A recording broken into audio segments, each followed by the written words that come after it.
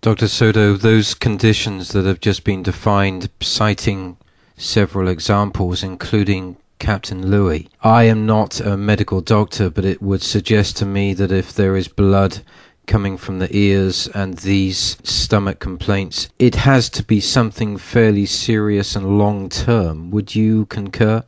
I concur. I mean, it's just a dramatic crying out loud of these people on the phone. Sometimes I hear that they're suffering and nobody seems to be helping them. And as far as your question on estimate, we're not only talking about hundreds of thousands of people that are already having symptoms, but could potentially be seeing the tip of the iceberg here.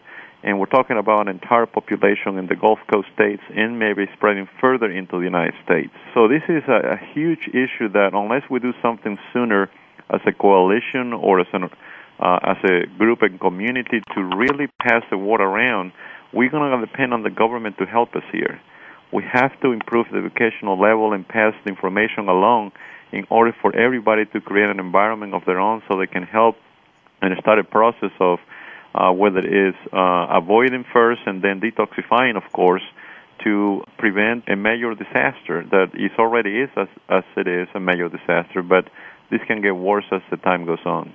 And David, if I might interject something really quickly. Of course. Dr. Soto is a small minority of physicians who are educated to this problem. It is astonishing how many folks or general practitioners will say, look, we didn't study this in medical school. We're really not trained to recognize these symptoms. So he is truly a jewel along the Gulf Coast. I appreciate that. It's true, Dr. Soto. We have a doctor helping us in Louisiana, and he hopes to talk with you soon because he's being overwhelmed by Native American communities, et cetera, who have been working on the spill and are coming up with all these health effects and would love to talk to you.